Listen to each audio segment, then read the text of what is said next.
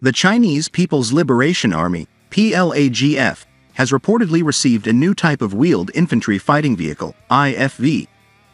Not long ago, a series of photos showing this 8x8 Panzer appeared on social media, uploaded by the account xNicatGreat1220.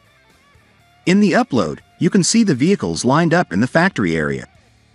This new Panzer was identified as the Type-19, which was developed based on the ZBL-08 designed and manufactured by NORINCO. Something new on the Type-19 is an unmanned turret that carries a 30mm caliber automatic cannon. Apart from that, the turret is also equipped with a 5.8mm coaxial machine gun as a secondary weapon and also an anti-tank missile launcher, ATGM.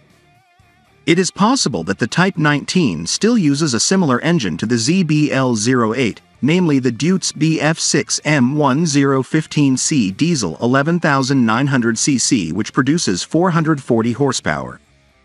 This Panzer with a crew of 3 and 7 troops has a maximum vehicle speed on flat roads of around 100 km per hour with an operating range of 800 km. Apart from the People's Liberation Army, the Type-19 is also intended for the Chinese People's Liberation Army Marine Corps.